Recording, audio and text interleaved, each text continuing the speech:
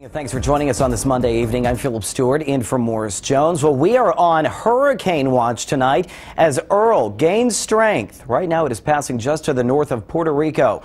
The Category 4 storm is on a path that could cause problems up and down the East Coast. Tonight, people from North Carolina to Maine are being asked to watch this storm very closely. All right, so let's get the very latest on where Earl is right now and what it could mean for our area. And Joe, I know just because this isn't hitting the mainland, at least at this point, doesn't mean it's not a threat. Out of battleground Maryland, 3 Republicans are vying to challenge Democrat Peter Franchot in Maryland's comptroller race. Last week we told you that Citigroup will close its mortgage office in Frederick sometime next year. Well, today the company announced that of the 940 employees at that location, 900 will be able to work from home. So what are fellow Democrats, do you think, going to be saying after this, and what are the Republicans going to be saying after this speech tomorrow night? Because there's always spin after anything like this, right? Even a historic monumental state speech. New details tonight in an accident that left 2 workers hurt at a car wash in Woodbridge. Witnesses say the driver of a Jeep Commander apparently lost control and hit 2 employees at the Sonic Car Wash along Jefferson Davis Highway yesterday.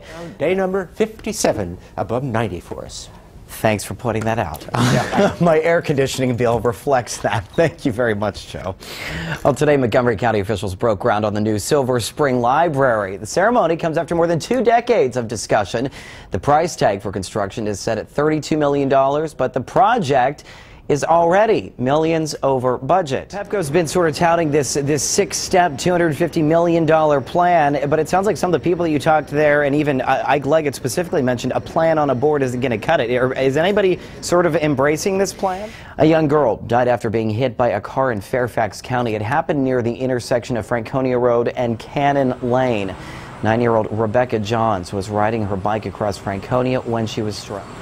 2 men on a Chicago to Amsterdam flight have been charged by Dutch police with preparation of a terrorist attack. Ahmed Mohamed Nasser al-Sufi and Hazam al-Morisi were questioned by Dutch authorities after U.S. officials found a cell phone taped to a Pepto-Bismol bottle. And keep track of our countdown to the weather record, the record that Joe there's been talking about with the TBD Heat Watch. We are, as you heard, at 56 days right now at 90 degrees or above, 12 more. And we can claim a new record. How exciting. The president returned to his first full day of work today to talk about economic recovery. He asked Republicans in Congress to stop blocking his plan to cut taxes for small businesses. You're trying to get a new license in Virginia, you're out of luck. Since last Thursday, the state's been having some major computer problems. 26 different agencies are affected, including the DMV. Customer service centers across the state haven't been able to process driver's licenses or ID cards. Now, the DMV is warning when the problem with the computers is fixed, there will be longer lines. A legal blow tonight for Virginia's Attorney General Ken Cuccinelli after he tried to subpoena documents from the University of Virginia. Wow, I gotta find a pool this weekend. This would be a great weekend to open those things up, wouldn't it? Yeah, I think so. Anybody listening with a pool, let us know. All right. Thank you very much, Kyle. I'm Philip Stewart. These are your top stories at 4:30 here on TBD. Thousands of people, including Maryland's gubernatorial candidates, paid their final respects to Pastor Betty Peebles today. Her funeral service was held this morning in Landover. She passed away last week at the age of 76. Pastor Peebles and her late husband founded the megachurch Jericho City of Praise. Prince William police combed a grassy knoll off southbound I-95 in Triangle this morning, searching for evidence in the Sunday shooting at the Marine Corps Museum. As the investigation moves forward, authorities are trying to find out if there could be links to the shootings at the Pentagon days later. Anyone with information is urged to call police. The president continues his 4-day campaign swing today. He is in California, then later he'll be in Nevada. Both places stumping for Democrats fighting for their political lives. Among them, 2 senators in heated races, Barbara Boxer and Harry Reid. President Obama doing fundraisers and campaign stops for both of them. With 11 days to go, Democrats are hoping to give the GOP a run for their money. And early voting is now underway in several states as well as the district. Maryland is among them. Registered voters can cast a ballot early now through October 28th. Centers are open from 10 a.m. until 8 p.m. Monday through Saturday. Both incumbent Governor Martin O'Malley and Lieutenant Governor Anthony Brown cast their ballots today. It was a little chilly this morning, as I'm sure you know. right. I discovered that when I woke up this morning and I left my bedroom window open, not realizing it was going to get quite that cold. The stock market is still reeling, though, from yesterday's losses, and experts say that has to do with money problems in the European markets.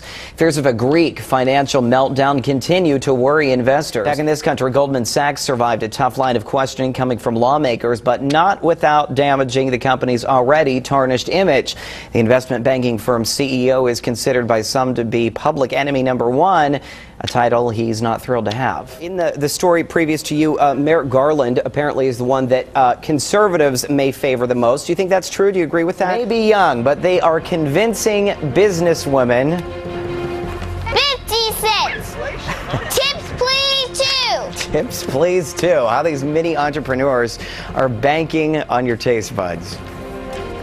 Well, finally from us this hour, some kids are finding their entrepreneurial spirit by taking lemons and making lemonades. Sunday is National Lemonade Day. It's all about teaching kids how to start and run their own business. Jasmine Blair and Kenna Smith are just two kids wanting to break into the business. The Houston, Texas stand started 4 years ago, and the motive is still the same: making money and making the customer happy. Kids across Houston set up 27,000 lemonade stands, and they donated some of that money to local charities. Some of the country's most successful businessmen, by the way, like Warren Buffett and Bill Gates, started with lemonade stands. More news, traffic, and weather coming up at the top of the hour at 6 o'clock here on Live Tonight.